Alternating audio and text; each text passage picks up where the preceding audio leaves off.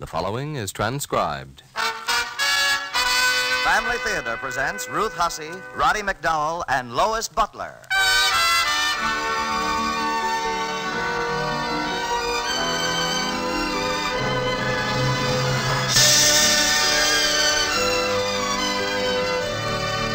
From Hollywood, the Mutual Network, in cooperation with Family Theater, brings you a Christmas fantasy set in the framework of Christmas music. To tell you about our presentation of Charles Tazwell's classic Lullaby of Christmas, we present Ruth Hussey.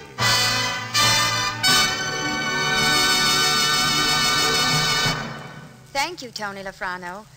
You know, one of the wonderful things about Christmas is the pretty web of legend, song, and story that has grown up around it without obscuring for any of us, I hope, the truth of the matter. At another time of year, we might call the joyousness of spirit we experience an excess. But in the expansive mood that Christmas brings to everything, I'd use a more gentle word, a more generous description. Won't you agree that the right word is abundance?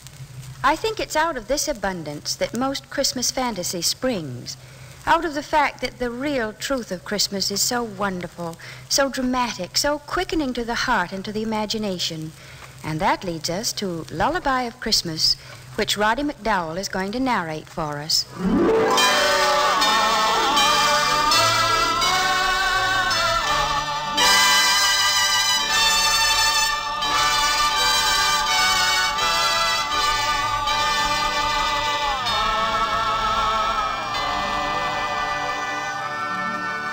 This story is as old as Christmas, and yet is neither remembered nor told except by the tongueless ones. The water, the wind, the rain, and the snow. By the grasses, the trees, the rocks, and the earth. They have told the story for almost 2,000 Christmases past, and they'll still be telling it 2,000 times 2,000 Christmases to come. It will be told by a wind rustling a tree of palm or pine, or of maple or mimosa. By water as it crowds against the bank or shore of brook, lake, river, and ocean, and all the scattered seven seas. By rain tiptoeing across the roofs and skylights of every building north, east, south, and west of Greenwich.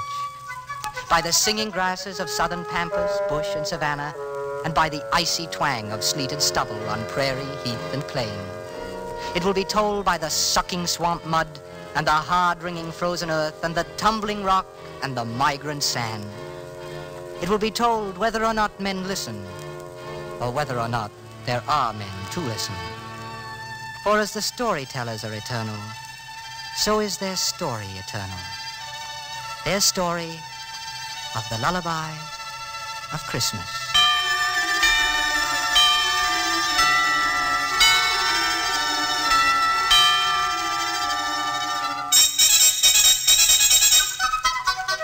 Whenever someone looked in his direction and bellowed, "Hey, you!" he came running because he was eager to please. But A.U. wasn't his name. No one knew from whence he came, or when, or how, or why. It was quite possible that he was a forlorn and useless bit of jetsam from one of the caravans that were forever appearing and disappearing like mirages, with camel bells clanging, dogs barking, and drivers howling for right of way through the narrow, crowded roadways of Bethlehem. He might have been 8, or he could have been 9. A childish collection of angles and knobs with an animated pipe stem on each corner for an arm or leg. His clothing was an assortment of tattered rags fastened together with knots, thorns, and bits of cord, and it stayed with him when he ran merely because his greater speed was never quite equal to the greater law of gravity. And he was always running to something from something. His sandals, which had been owned and discarded by 3 much larger wearers, flapping up and down and right and left, and his bobbing head perching precariously on his scrawny little neck like a fledgling heron on one leg.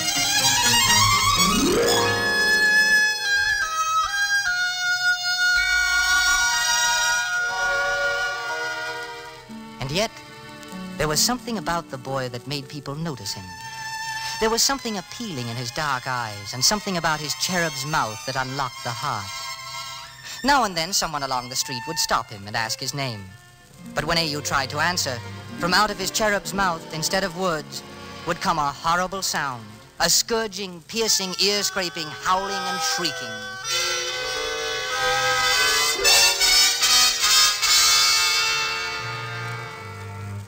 Yes, A.U. was without the gift of speech.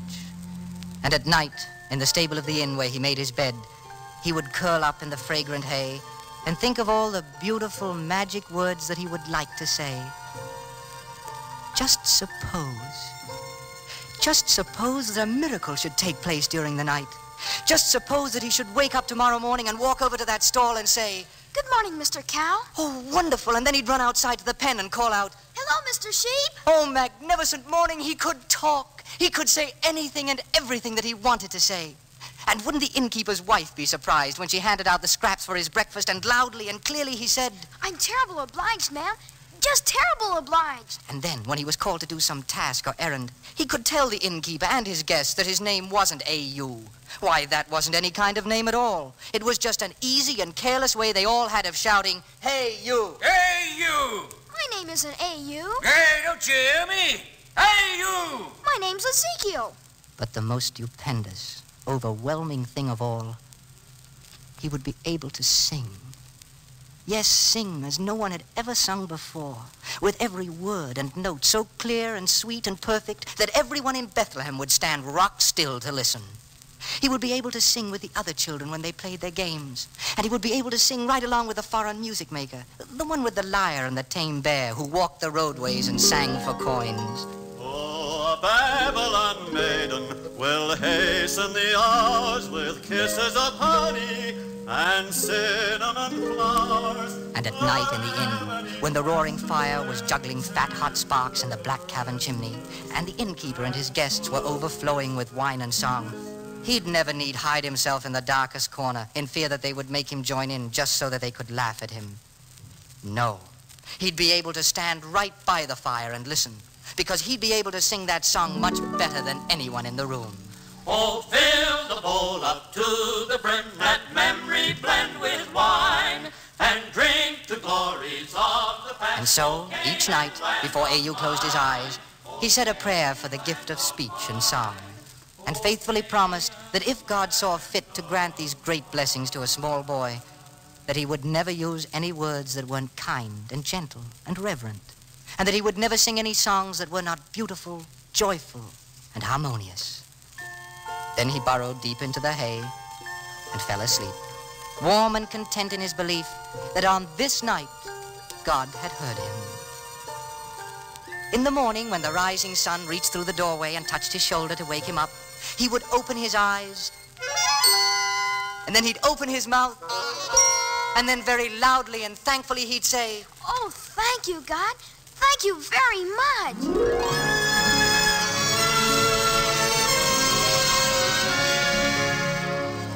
But morning after morning, God disappointed him. And finally, after months of mornings had vanished into Egypt, A.U. knew that he would always be just as he was, as inarticulate as a tumblebug, as a woodtick, as a worm. For a few nights, A.U. cried himself to sleep in black discouragement. And then he resolved that he would never open his mouth again to make people laugh. And when his work was done, he trudged out of Bethlehem and wandered over the fields and hills. Travelers sometimes wondered when they saw his lonely little figure against the sky. And none of them knew that he really wasn't lonely at all. Why, he couldn't be lonely among friends.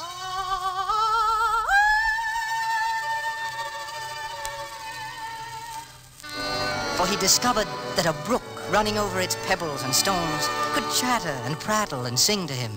And if he answered, or even if he sang, the brook didn't care a ripple that the noises he made were strange and unmusical. It went right along singing as loudly and joyfully as ever. Yes, and the winds were forever whispering or humming or caroling. Sometimes they were so filled with music that they shook their great trees and woke them up, and they tossed the great limbs and made every leaf and twig join in with the singing.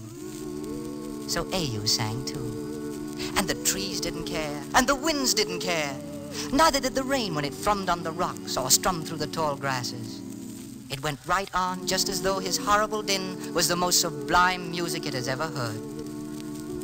And then, when he was tired, A.U. would lie on the ground with his ear pressed tight against the moss and listen to the small, faraway voices The little, scarcely audible voices deep in the ever-moving, ever-singing earth itself.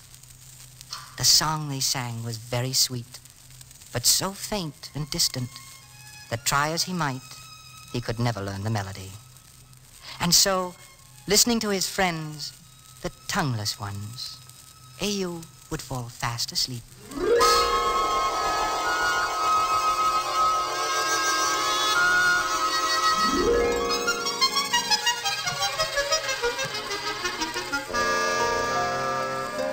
And in the days that followed, he was a little scarecrow stuffed with happiness, a standing on tiptoe happiness that was more prolific than a cottontail rabbit, an invincible, conquering happiness that could summon up more legions than the Roman emperor. It was so far above the miracle he had asked for in his prayers that Au took a long time every night to thank God for his generosity.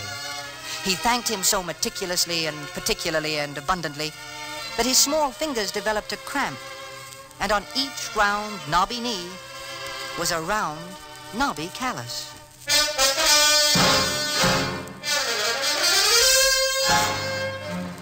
And then, without the slightest warning, coming with cockcrow as any other day, wearing the same identical colors of dawn as yesterday's beneficent morning, came the dreadful day.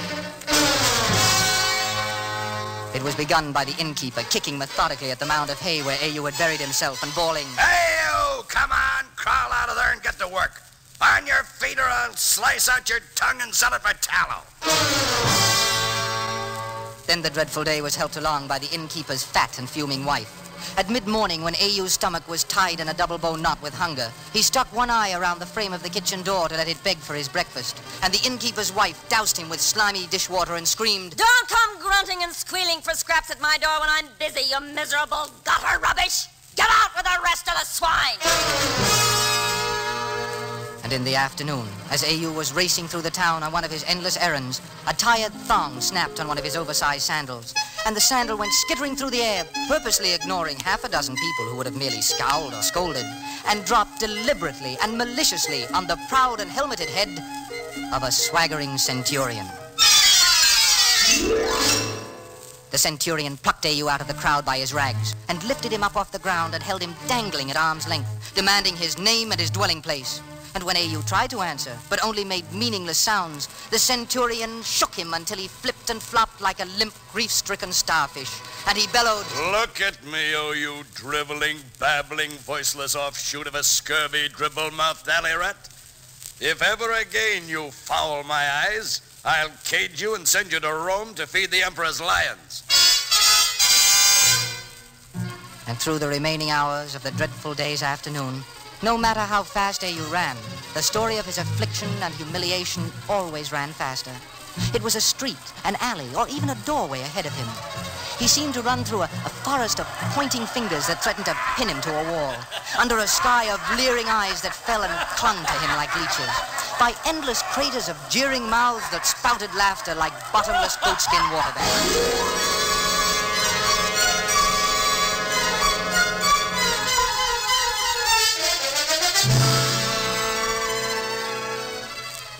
And that night, as each hour slowly yielded to an older one, and the dreadful day neared its end, Au was kept late at his tasks in the inn.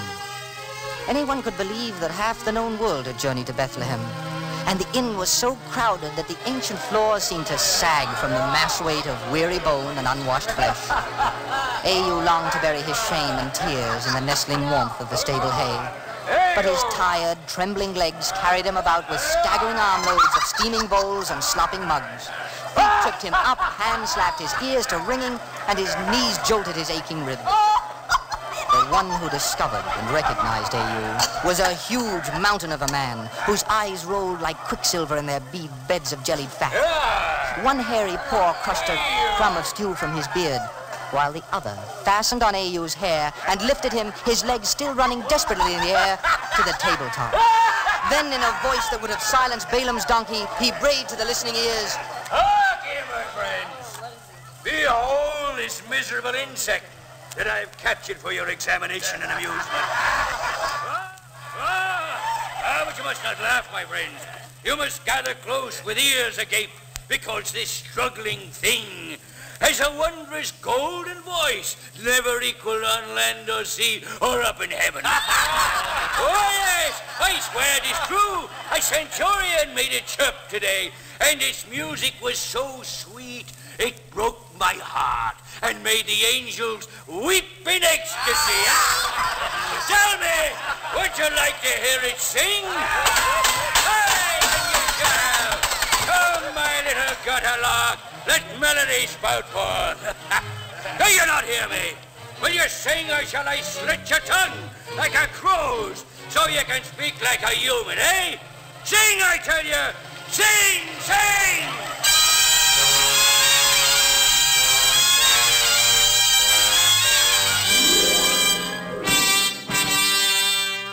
And so, standing on the table, AU tried to sing. And at every tuneless howl, the crowd shocked its mockery. At every unmelodious screech, it roared its derision. At every discordant squeak, it loosed a thunderbolt of laughter that crashed and splintered on his head. And his mind was fear, and his body was shame, and his blood was tears. But he went on. He went on until the crowd had wrung the last outstanding guffaw, the final satisfying chuckle, the ultimate forced snigger from his wretched little body. And when it released him, he ran blindly off through the dark labyrinth of Bethlehem, a terror-stricken shadow racing for the quiet hills and the warm, comforting voices of the tongueless one.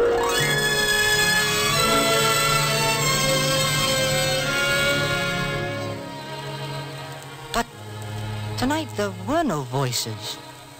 Even though AU held his breath, even though he strained his ears, he could hear no sound from the tongueless ones. Even when he threw himself down and laid his ear to the ground, there was no small sound to hear. Even the little voices deep in the earth had stopped their whispering and were quiet. Then AU howled and babbled and tried to make the tongueless ones answer him. But they only waited and listened. And he croaked and screamed at them. But still they waited and listened. And he wept and shrieked to them. But they kept silent while they waited and listened, just listened and waited. Then AU rolled over on his back to listen too. And he saw that a great white star had risen and was shining over Bethlehem. A star so bright it blinded him. And so he closed his eyes. And exhausted by the dreadful day, he went to sleep.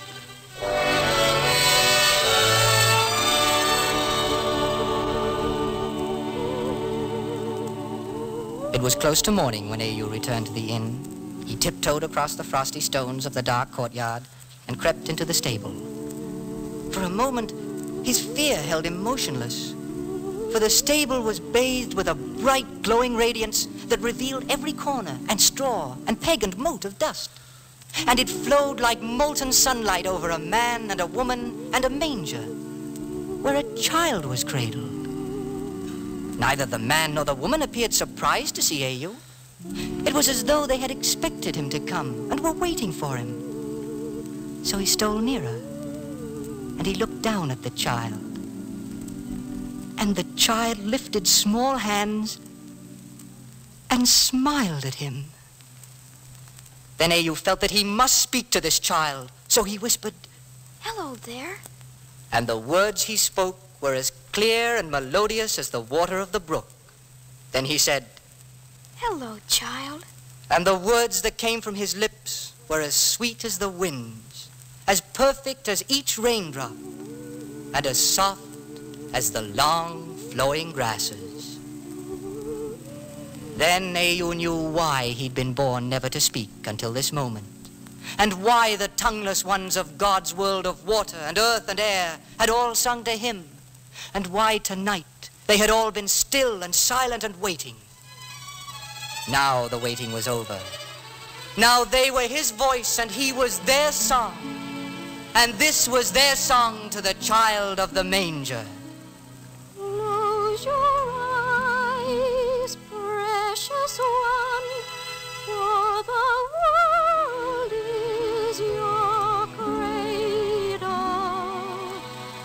Close your eyes, blessed babe, while we sing you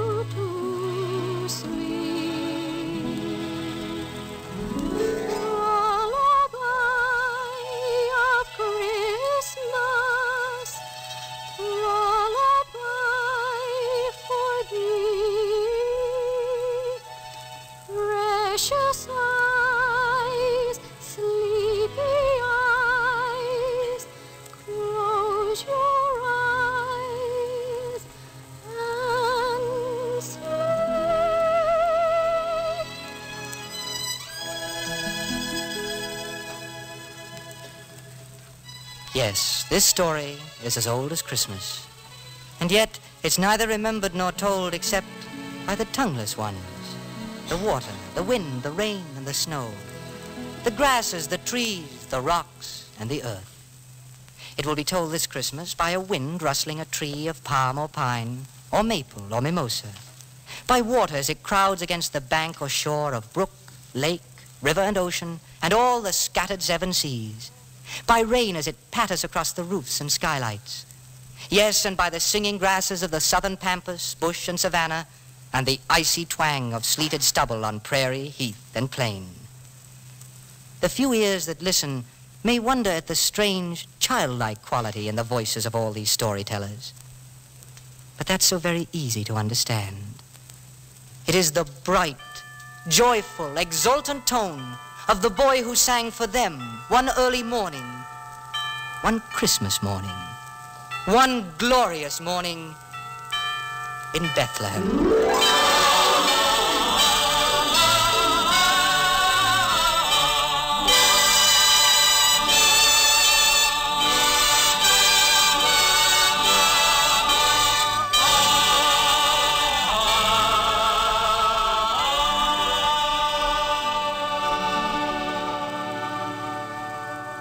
Thank you, Roddy, for steering us so imaginatively.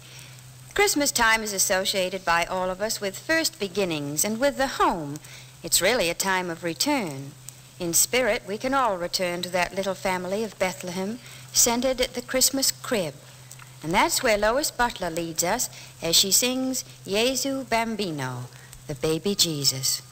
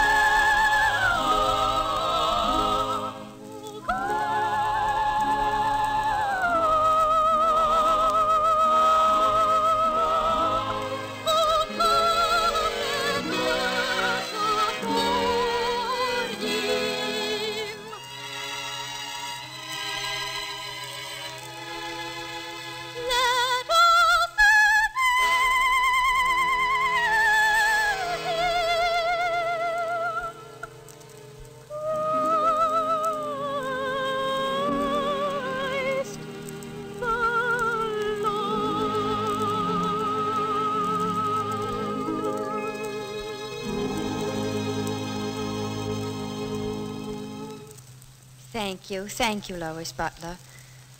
When Charles Tazwell's script said so powerfully, is that all creation daily thanks its author in its mute and mighty way. Others might see monotony, but to the discerning eye, it's beauty. Just the other day, a friend asked me, "Isn't prayer a monotonous thing?" I didn't think so. No, on the matter of monotony, I don't think God blames the levelness of the plain for not being a solitary mountain peak, or a flight of friendly swallows for not being lonely eagles. There is beauty in order and in change, beauty in variety and beauty in sameness. These are but some of the reasons I can't believe that to God prayer is ever monotonous. I know that to each new-made father, the child in his arms is completely unlike the billions born before him. A family kneeling together, saying the same prayers, beget among themselves not a feeling of monotony, but a feeling of splendid unity. That's why family theater keeps saying, "The family that prays together stays together." More things are wrought by prayer than this world dreams of.